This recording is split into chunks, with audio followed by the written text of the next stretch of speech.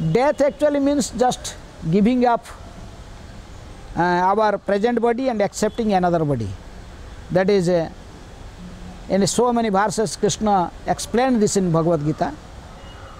Dehi asmin jatha dehe kumarang jovanang jara tatha dehantara prapti dhirastatra namuhyati.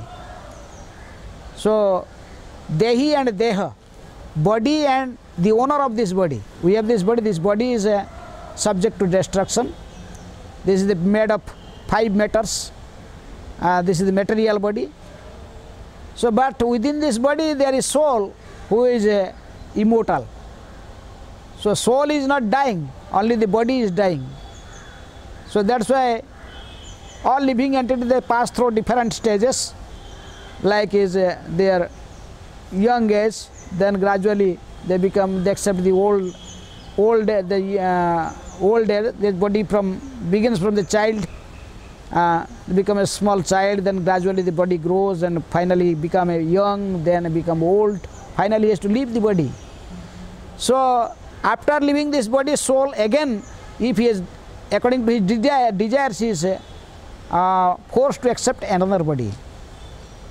Just like in a practical life, we see when we wear a cloth and this cloth become old and it destroyed, is subject to be destruction, so we accept a new cloth. Similarly, the living entity also, when he saw this body now become old, it is no more helpful for him to fulfill his desires, his sense gratification. Then the soul, being immortal, he gave up the old body and he accepted a new body.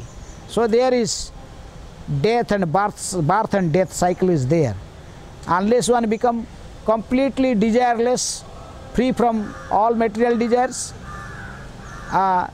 he has to accept one body after another. So there is another body after death.